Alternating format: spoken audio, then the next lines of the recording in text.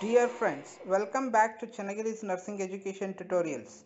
In recent days, I have received a comment from my channel follower that can I make the lecture video on healthcare delivery system? I am very much thankful to all my channel followers for their constant support and encouragement.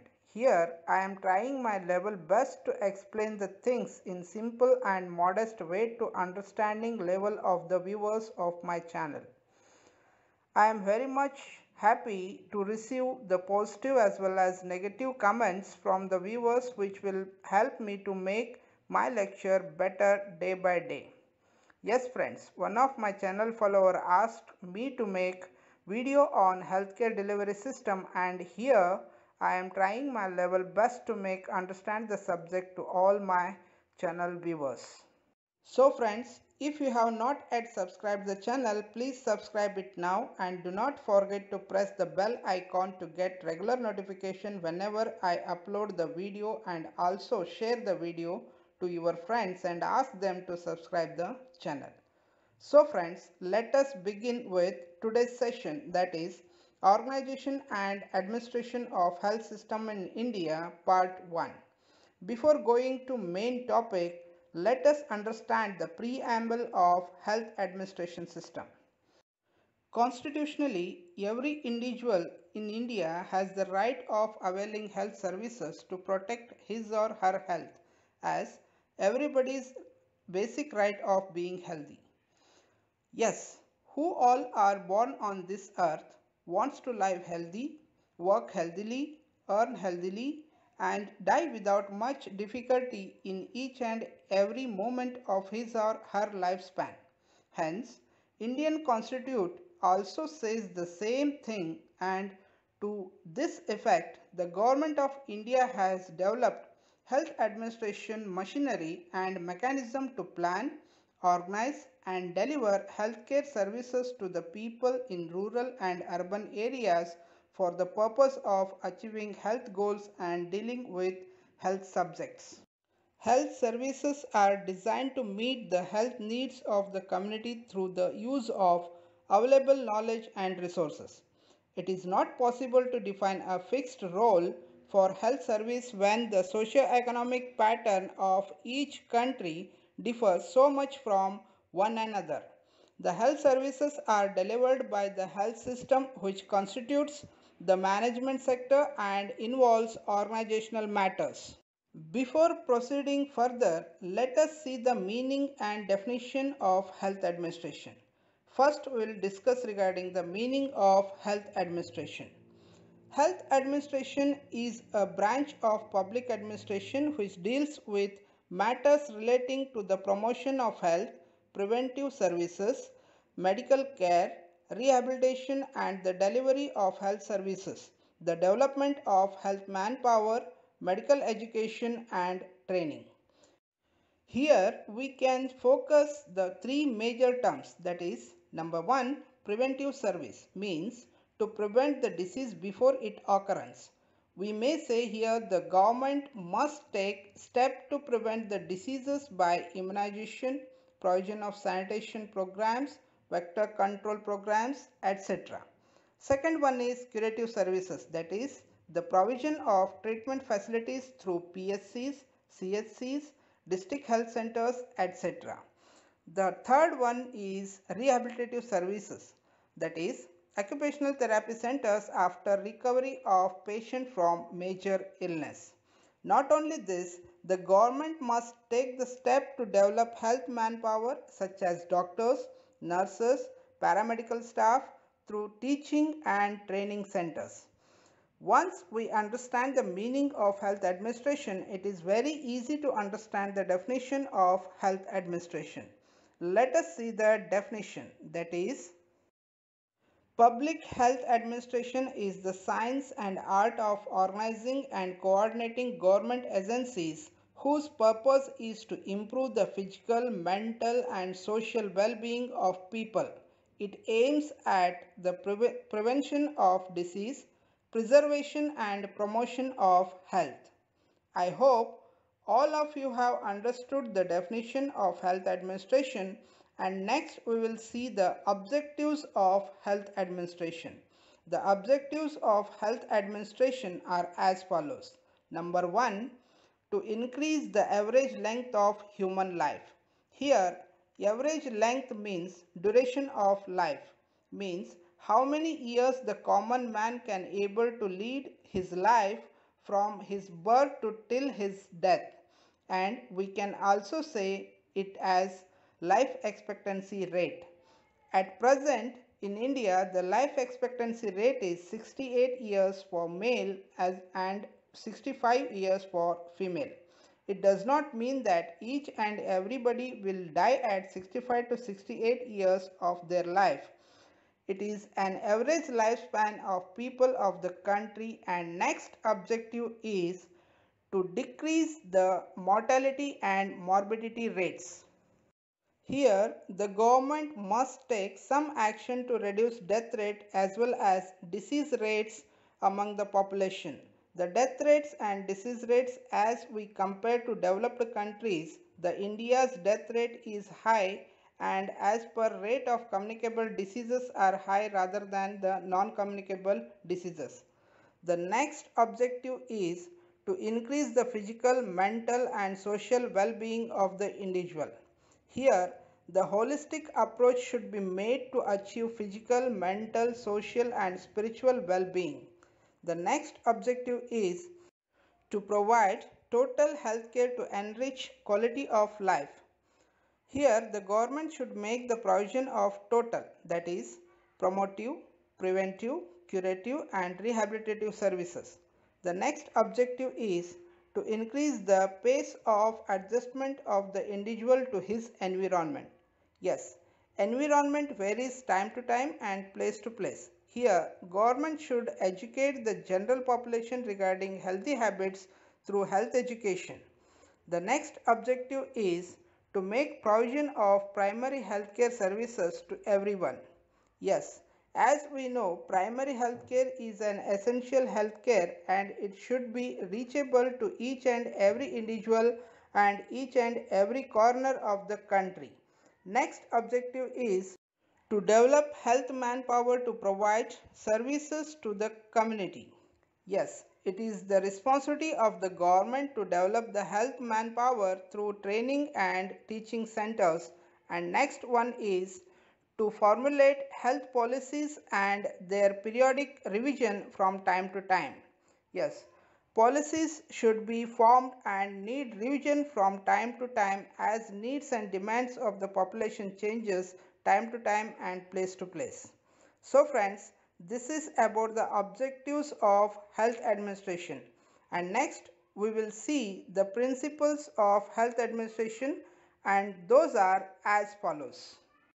The first principle of health administration is centralized direction and decentralized activity. Means whatever planning is to be made, that will be made at the central level and its execution is done at peripheral. That is, activities will be carried out at district level. Next principle is when a special function is to be undertaken, it should be undertaken by or in cooperation with the official body. Means if any special function that is related to plans and programs should be undertaken by itself or in cooperation with other official bodies. Next principle is there should not be duplication and overlapping in rendering services, or such kind of services should be combined. And next principle is treatment and prevention of diseases should be administratively combined. Means in single health center, either it may be PSC or CSC or any other, both, that is preventive as well as curative services should be provided. Next principle is administration must be based on a sound economic consideration and practicable financial budgeting. Means whatever services the government is providing, that must be based on sound economic consideration. Means their economical problem should not arise and planning should be done in accordance with available budget. Next principle is a clear picture of the complete plan must be made before starting a program. Before starting any program, a blueprint, that is plan, should be kept ready. Next principle is a program of continuing staff education is essential. Whenever a new program is planned to implement, in accordance with that, staff training program also should be arranged, and staff must be given education continuously to upgrade their knowledge time to time. The next principle is programs should be planned on a scientific priority basis. Means, while planning the program, scientific principles or procedures should be kept in mind and must be implemented while planning the program. Next principle is periodic appraisal of services rendered, effectiveness of the program, and evaluation of the results is the major responsibility of the health administration. Yes, it means after implementation of any program, the results of the program must be evaluated periodically. Next principle is provision must be made for desirable working conditions for all members of the staff.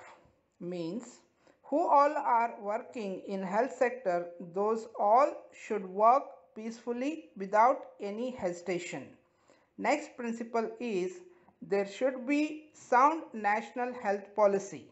Next principle of health administration is sound healthy administrative structures may be designed for the implementation of various health policies. Next one is there should be integration of preventive and curative services at all administrative levels. Next one is health should not be considered in isolation from other socio-economic factors. Next one is health opportunities need not be related to the purchasing power of the people. Next one is health consciousness should be fostered through education and by providing opportunities for participation of people in the health programs. Next one is all the systems of medicine must be encouraged to provide decent health to people in a coordinated fashion. Next and last one is health services should be organized from the bottom up and not from the top down. Friends, this is about principles of health administration, and next we'll see the themes of health system. Those are as follows. Two major themes have emerged in recent years in the delivery of health services.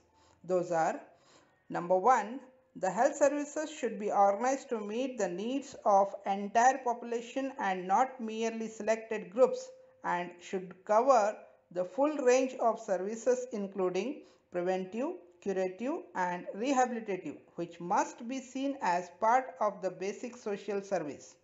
The second one is the health service must provide healthcare to vast majority of underserved rural people and urban poor is to develop effective primary healthcare services supported by an appropriate referral system. With this regard, the Government of India has evolved healthcare organization at the center, state, district and local level. Before going to healthcare delivery system, we must understand the model of healthcare delivery system. Let us see the model of healthcare delivery system. Rising costs in the maintenance of large hospitals and their failures to meet the total health needs of the community have led many countries to seek alternative models for effective delivery of healthcare services for their people. A number of models have been developed and one of the simplest model is shown in this figure. The model consists of four phases. Those are inputs, healthcare services, healthcare system and output. Here the input means the health needs, problems and demands of the community and resources in terms of manpower, money, material and time utilized to meet the needs, problems and demands of the community people. Healthcare services means the curative, preventive and promotive services provided to the community by health system. Here, health system means these are the alternative systems of healthcare delivery, means health services are provided through public sector, that is PSC, CSC, district health hospitals or primary, secondary and tertiary care centers and private dispensaries, multi-speciality hospitals, etc. and voluntary health agencies and indigenous system of medicines, that is Ayush, that is Ayurveda, Yoga, Unani, Siddha and homeopathy medicine and hospitals. Output means these are the end results of healthcare services provided by the health systems to improve the health status of the community. Feedback. This may help in improvement of services as evaluation of results will give the feedback of any program or services. So friends, this is about today's session, and in next session we'll discuss about healthcare systems. Till that time, take care and thank you for watching and listening my lecture. Thank you.